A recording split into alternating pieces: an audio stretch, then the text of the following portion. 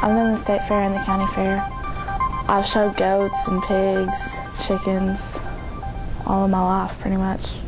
This year I'm just going to be showing chickens and my vegetables and stuff.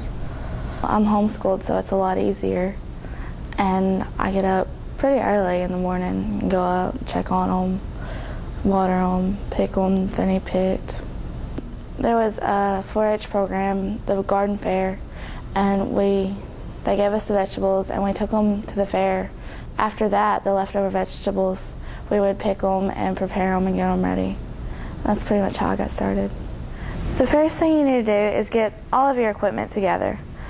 Just your ruler for the head space, and I like to have at least 1 or 2 medium size or big bowls. And you need to cull out the tomatoes. Like this one, these 2 would be okay for tomato juice, but not for canning the actual tomatoes. This one, you just need to let it get a little bit more ripe, and this one we've almost let it get too ripe. For the jars, you want to make sure they're not dirty or dingy, and they're nice and clean and new. You need to use either ball or curd jars. You don't have to, but there's an extra prize in that, so why not? I do a lot of different stuff, like yellow tomato juice. We have yellow tomatoes in our garden. The headspace on the jars needs to be at least 1 inch. You need to check your fair book for that. Just like this one's not full enough, so you wouldn't want to use this one, but this one's too full.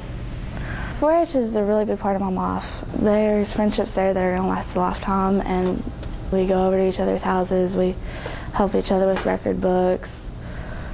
We'll call each other up, hey, do you know any good tips for this? When you really take the vegetables out and you see what you've done at the end of the year, it's really a cool feeling knowing that you've done this. To learn more, contact your county extension agent and follow the links in this section.